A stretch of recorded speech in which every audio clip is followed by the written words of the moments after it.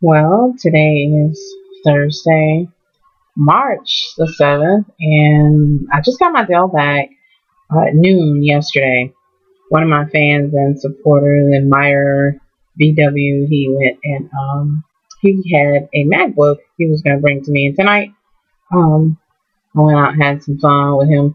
He bought me flowers and took me out to dinner and took me shopping, gave me cash in hand, and bought me hair weave, people. Hair weave and cash, cold, hard cash. Okay. Enough to get my hair done and a little bit of this on it. Wow.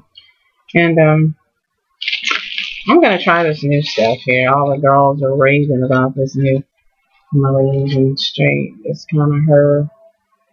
My hair, say bye bye to this raggedy old shiznix. I know I feel some kind of way with being a financial dominatrix and being a seductress, being a mommy and being a friend, and you have fans and supporters that want to do things and gift you. It feels awkward at times because I'm the giver all the time.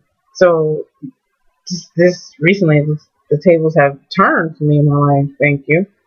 I appreciate that. And I had a hair appointment at 7 o'clock in the morning. Wow, I got to pull that off and be in mommy mode at the same time. A lot has happened. Mixed emotions about some things that have happened as far as the business is concerned. That's what BW is helping me out so I can start doing the fetish stuff. Had a long conversation with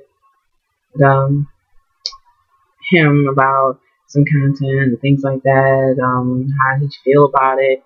And I had to keep reiterating, are you sure about this? Are you sure about this? Are you sure about this? Because when you have someone that's in a certain position and you're in a certain, sexy occupation, you have to get their constant feedback.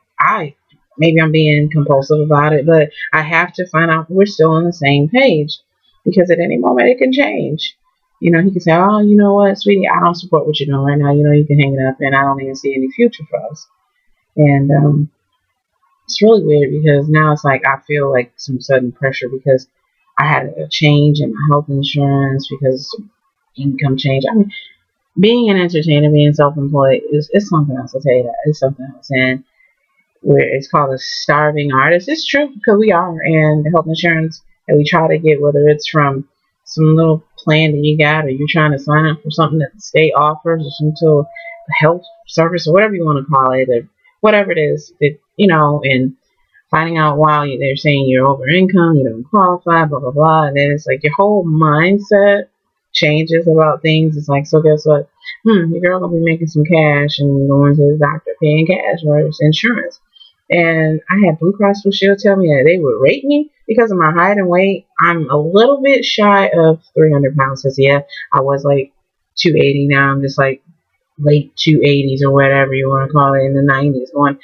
I'm trying not to creep. I'm like an inch or so away from 300. I don't ever want to see 300 pounds ever again. Okay, 5, 6.5, and shrinking. I don't want to see that.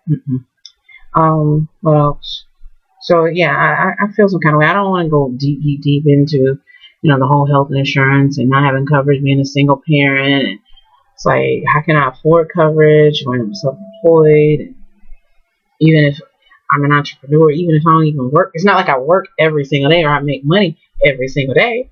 So it's like, anyway, I don't even want to talk about that. It's just, it seems like the system is set up to keep girls like me and single mothers or some people down or to do things illegally or to do things in the, what do you want to call it? The wrong way, I guess. It's like I want to get out there and start doing sucking bug videos again because I may have to pay higher medical coverage because the way these times are with the economy. And it fucking sucks. It really does.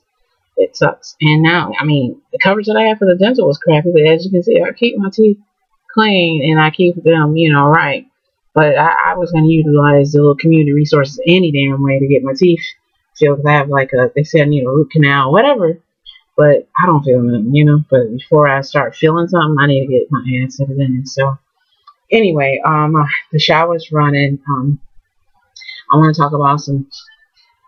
I got a phone call. Talk to you soon.